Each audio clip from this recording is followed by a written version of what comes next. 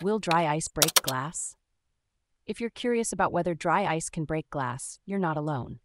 This is a common concern, especially when you're planning to use dry ice for various purposes, like creating a cool fog effect or storing items at very low temperatures.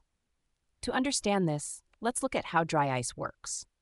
Dry ice is the solid form of carbon dioxide, and it is extremely cold, with a temperature of -109 degrees Fahrenheit. When you place dry ice in contact with a material, it can cause rapid cooling, which is where the potential for damage comes in.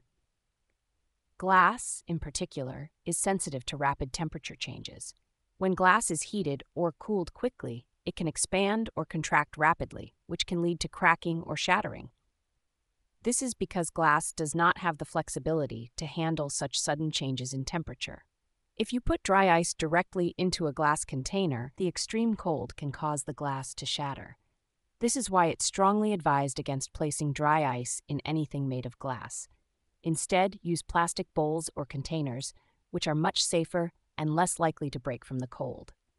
For example, if you're using dry ice to create a fog effect for a party or event, it's best to place the dry ice in a plastic bowl or a container specifically designed for this purpose. Make sure to put the bowl on a wooden cutting board or another safe surface to prevent any damage from the cold.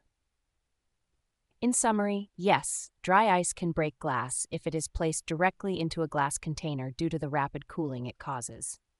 To avoid this, always use plastic or other safe materials when handling dry ice. This way, you can enjoy the cool effects of dry ice without the risk of breaking your glassware.